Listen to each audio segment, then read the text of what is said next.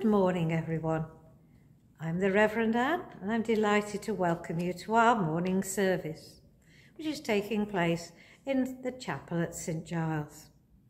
Today we're celebrating the week of Christian unity. Well, I hope you're all well and that you're coping with this winter and the cold. But maybe in this short time of worship, we could all be warmed by the presence of the God of love. Blessed are you, Lord our God, King of the universe. From the rising of the sun until its setting, your name is proclaimed in all the world. Grace, mercy, and peace from God our Father and the Lord Jesus Christ be with you. Well, this is the day that the Lord has made. Let us rejoice and be glad in it. We've come together in the name of Christ to offer our praise and thanksgiving, to hear and receive God's holy word, to pray for the needs of the world, and to seek the forgiveness of our sins, that by the powers of the Holy Spirit we may give ourselves to the service of God. We come to our time of penitence, remembering that sometimes we do or think or say something which can be hurtful. We ask God to forgive us. For not only do we hurt others, we hurt ourselves and we hurt the heart of God. But the grace of God has dawned upon the world through our Saviour Jesus Christ, who sacrificed himself for us to purify a people as his own. So let us confess our sins. May your loving mercy come to me, O Lord, and your salvation according to your word. Lord, have mercy. Lord, have mercy. Your word is a lantern to my feet and a light to my path. Christ, have mercy. Christ, have mercy. Oh, let your mercy come to me that I may live, for your law is my delight. Lord, have mercy. Lord, have mercy. We have a forgiving God who always brings us back to his loving arms when we come to him humbly. So may the Father of all mercies cleanse us from our sins and restore us in his image to the praise and glory of his name, through Jesus Christ our Lord. Amen. Blessed are you, sovereign God, King of the nations. From the rising of the sun to its setting, your name is proclaimed in all the world. As the sun of righteousness dawns in our hearts, anoint our lips with the seal of your Spirit, that we may witness to your gospel and sing your praise in all the earth. Blessed be God, Father, Son, and Holy Spirit. Blessed be God forever. And this morning I'm going to say the morning canticle, the Jubilate. Oh, be joyful in the Lord, all ye lands. Serve the Lord with gladness, and come before his presence with a song. Be ye sure that the Lord, he is God. It is he that hath made us, and not we ourselves. We are his people, and the sheep of his pasture. Oh, go your way into his gates with thanksgiving, and into his courts with praise. Be thankful unto him, and speak good of his name. For the Lord is gracious, his mercy is everlasting, and his truth endureth from generation to generation. Glory be to the Father, and to the Son, and to the Holy Ghost, as it was in the beginning, is now, and shall be forever, world without end. Amen. And the morning collect.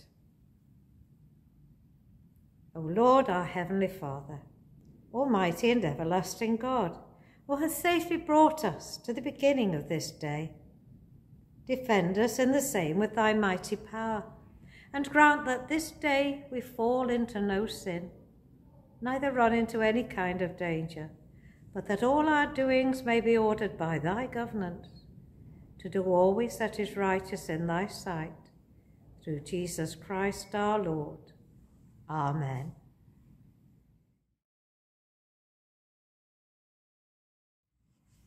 Today's reading is from 1 Corinthians chapter 1, beginning to read at verse 10.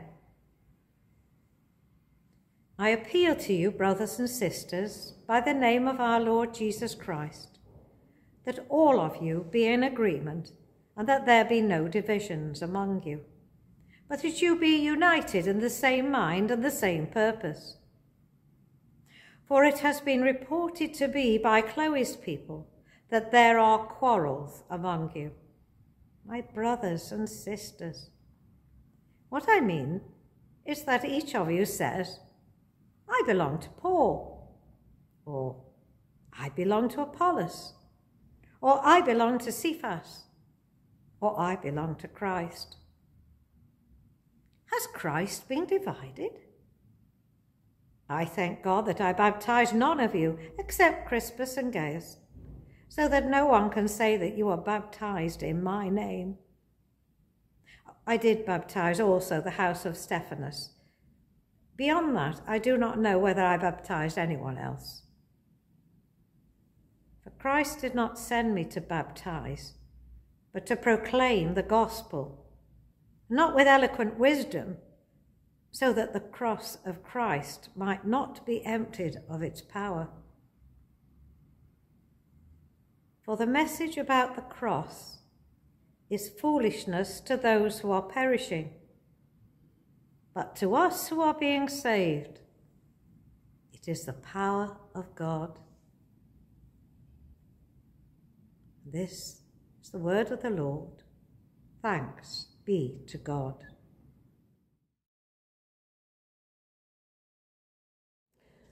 So this is the week of prayer for Christian unity. It's a very laudable cause, the ideal of all Christians united in their faith, feeling very comfortable in their worship together, loving each other. I wish. History tells us that Christian unity has long been a cause which many have failed to agree upon. I was once given a book called Fox's Book of Martyrs. I can assure you that if there is a depressing read, Mr. Fox's book is a depressing read, and I would discourage you from reading it. He wrote in the 16th century and told of the many Protestant martyrs of the faith, and he told about it in somewhat unpleasant detail, just because they did not conform. Even in our own town of Newcastle, there were many religious disputes which had led to arson and violence. We're not really like that now, I hope not anyway. And although I condemn violence in any form, a religious violence is unforgivable. There is a longing for us to care about our own form of Christian faith, which should be beyond the petty squabbles of sect or creed, and yet it often isn't. We are Christians, all of us, whether we follow the Roman Catholic or the Church of England or the Congregational or the Baptist or Methodist or whatever way you feel that you are called to worship God. We are pilgrims on the way together. We find our way through our shared love of Jesus, and not through whether we like this or that of the different trappings of religion. For me, quiet is the way to go. I love quiet worship. I love just to immerse myself into knowing the deep love Jesus has for me. I'm sure that the service, the unity service on tonight at the Congregational Church will be both moving and very spiritual. And we will all be singing from the same hymn sheet. Even though I have no doubt at all, it will be the usual, I don't know this one, or We always sing it to a different tune. You know, unity is very difficult to achieve. If it was easy, there wouldn't be quite so many denominations. There wouldn't even be so many Church of England churches. If we were all united, we would walk into any Christian church. We'd feel at home in the worship, because before us we would see God. We'd all be wrapped up in the love of God. But we don't. Sometimes we're not comfortable in worship that seems alien to us. Sometimes in services within our own churches. The Christian faith is a living thing. Our churches may look sometimes like museums, but our faith and the way we express our faith is alive and breathing. We should be changing and moving forward in our worship, in the way we meet with our God. In this week of Christian unity, we are united in our love of Jesus. Nothing can change that. The whole of the Christian faith relies on our love of Jesus and his love of us. But the difference is in the way we express that love. For some, it may be quiet and meditative, with quiet music, silence. I love silence. I love to let my mind wander into the love of God. I like to think about him and what he's done for me. My mother hated silence. She hated it.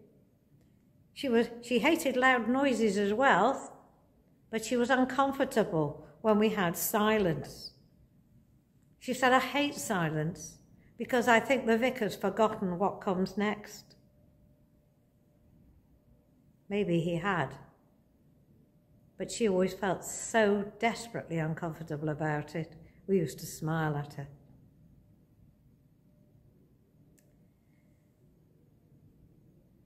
Some people like loud music. They like loud services. They like a lively way with drums and guitars and songs of joy, and the organised chaos of the children's worship, when we're not sure quite what comes next, but we delight in it all the same. But for each of us, wherever we are in the spectrum of worship, it means nothing at all unless we see Jesus at the centre of it. A rather clever man I heard some years ago on the radio, he said we would have full churches if only we kept to the Book of Common Prayer and had the authorised version of the Bible. Well, I disagree. We will have full churches when we delight in understanding our Bible and seeing how God is working in this world as he is, and to see how it really matters to each of us today. Old words have lost their meaning, have passed into history. New words sum up the world today. Some may find the old ways best, and some will certainly enjoy the new ways. There's no right way to worship Jesus. There is just worship. It should come from the heart, and we worship as the Spirit calls us. Our whole life should be worship, wherever we are. We should see ourselves as involved in faith and worship. We should see the world around us and its people as gifts of God, treasures to be enjoyed, friends to rejoice in. Even Paul, in his letter to the church at Corinth, had his problems with unity. What a disunified bunch they were out there in Corinth. I always smile when somebody says, can you read that passage from 1 Corinthians 13 for the wedding? I do love it so much. It's all about love, I'm told. All about love. Well, it wasn't written to inspire bride and bridegroom. It was actually written to tell the Corinthians off, almost to bang their heads together, because they did not show love or consideration to their fellows, even their fellow Christians. Paul is writing, this is how love should be, not the way you do it. Love is patient, love is kind. And your love does not show love. Paul, in our passage from Corinthians, says this, it's been reported to me by Chloe's people that there are quarrels among you, my brothers and sisters. What I mean is this, each of you say, I belong to Paul, or I belong to Apollos, or I belong to Cephas, or I belong to Christ. Has Christ been divided? This is Paul, St. Paul, an early apostle to the Gentiles. This is him talking at the very beginning of the Christian church. They're divided already. It shouldn't be like that. It was never to be like that. Paul says we should be united in our love of Christ, for Christ is not divided. So today, when we try to be united in our faith, allow each other our differences of worship, and we may worship in the gentle, beautiful words of 1662, and I love that. And others may worship in a very different way. But as long as each of us remain united in Christ, it doesn't matter. One is not better than the other. One is just a conduit to worship, to the worship that comes to our heart and our soul and our spirit and our love. We all need to remember that Christ is all in all. Paul said he was sent to proclaim the gospel, not with eloquent wisdom, so that the cross of Christ might not be emptied of his power. Our faith, our trust, our love should be in Christ, and with Christ and through Christ. We should all be united in the truth that Jesus Christ is our Saviour. He came to this world to save us, to forgive us our sins, and to give us the promise of an eternity with him.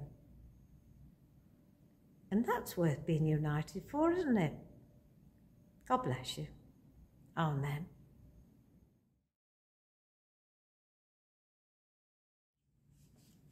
A short time of prayer. We begin with a collect for today. God of all mercy, your Son proclaimed good news to the poor, release to the captives, and freedom to the oppressed. Anoint us with your Holy Spirit, and set all your people free, to praise you in Christ our Lord. Amen. Be silent, still, aware, for there in your own heart the Spirit is at prayer. Listen and learn, open and find heart wisdom, Christ. Teach us, O Lord, in the midst of noise, the bustle of business, that you are there, near, close by, even within the creative noise we sometimes cannot bear. Teach us that we can find quietness and peace within, to regain our strength and offer it to you for thy glory's sake. Amen. Father, we bring before you the troubled areas of our world, especially those that are on our hearts at this time. We remember the people of Ukraine, Iran and Afghanistan. the places suffering from famine, places where men and women of the Christian faith daily face persecution and the threat of terrible acts of violence against them. We pray for men, women and children who have lost so much. They've lost family, homes, livelihood, and indeed the little they have through the cruel and selfish acts of others.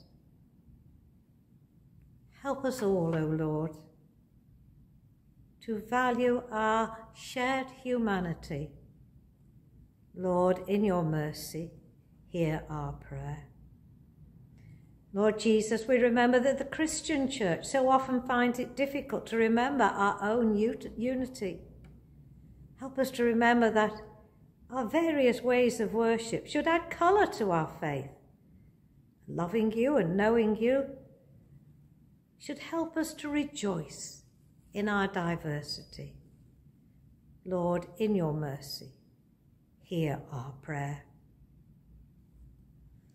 Within our own community and our own families, we pray for those who are sick. Lord God, be with us those who are sick in their difficult days. Be with them when they're afraid. Bring healing if that may be, but Lord, show them your love. Hold them in your peace.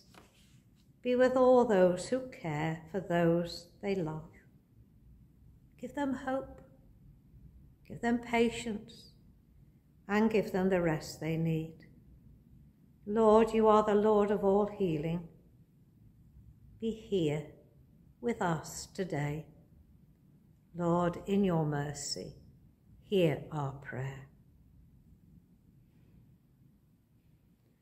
Father, loss can be so very painful, be it the pain of recent days, or the pain which has been with us for many years, and anniversaries. They come, they go, and the pain just seems to strike deeper. In your mercy, we ask you to continue to be with all those who mourn.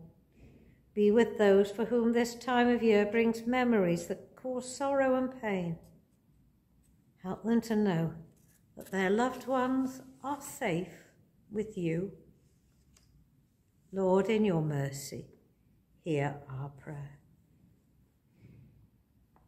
Lord God, whose we are and whom we serve, we place our lives afresh into your hands.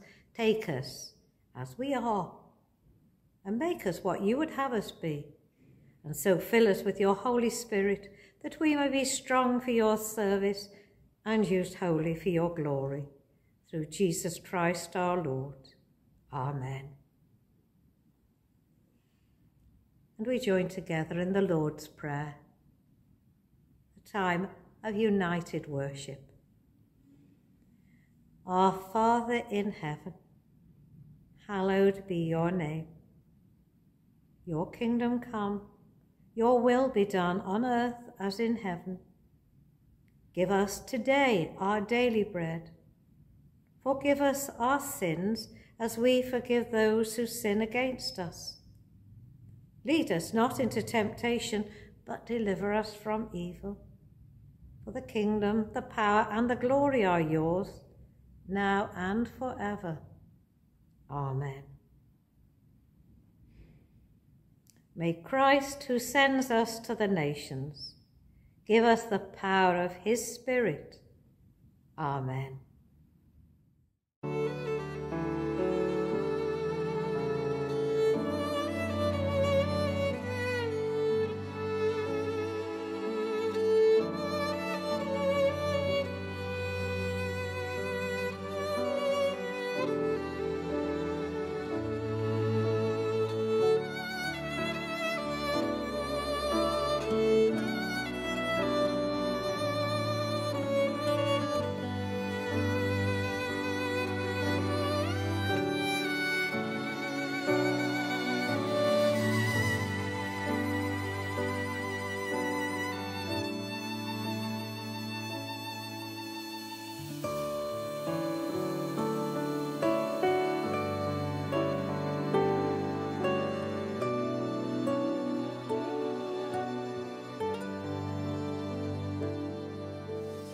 Holy Spirit, living breath of God, breathe new life into my willing soul. Bring the presence of the risen Lord to renew my heart and make me whole. 'Cause your word to come alive in me. Give me faith for what I cannot see. Give me passion for your purity. Holy Spirit, breathe new life in me.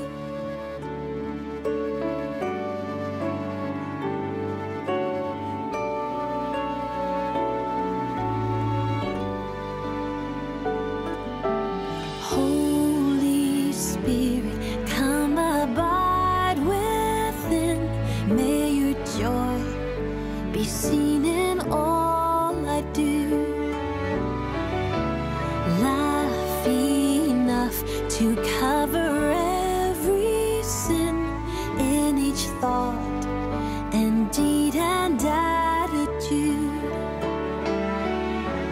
Kindness to the greatest and the least.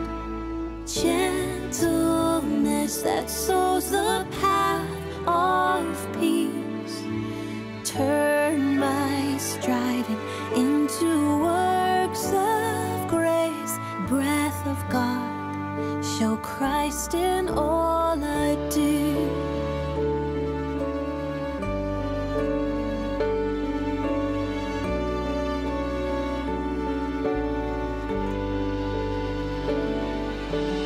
Holy Spirit, from creation's birth, giving life to all that God has made. Show your power once again on earth. Cause your church to hunger for your ways. Let the fragrance of a praise arise.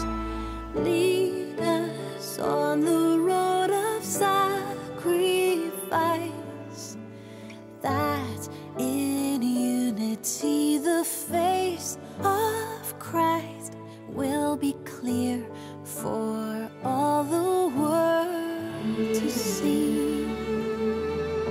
And Christ with me, and Christ before me, Christ behind me and Christ in me, Christ beneath me and Christ above me, Christ to my right and Christ to my left, Christ when I lie down and Christ when I arise, Christ in the heart of everyone who thinks of me, Christ in the mouth of everyone who speaks of me, Christ in every eye that sees me, and Christ in every ear that hears me. I arise today through a mighty strength, the invocation of the Trinity, through belief in the threeness, through confession of the oneness of the Creator of creation.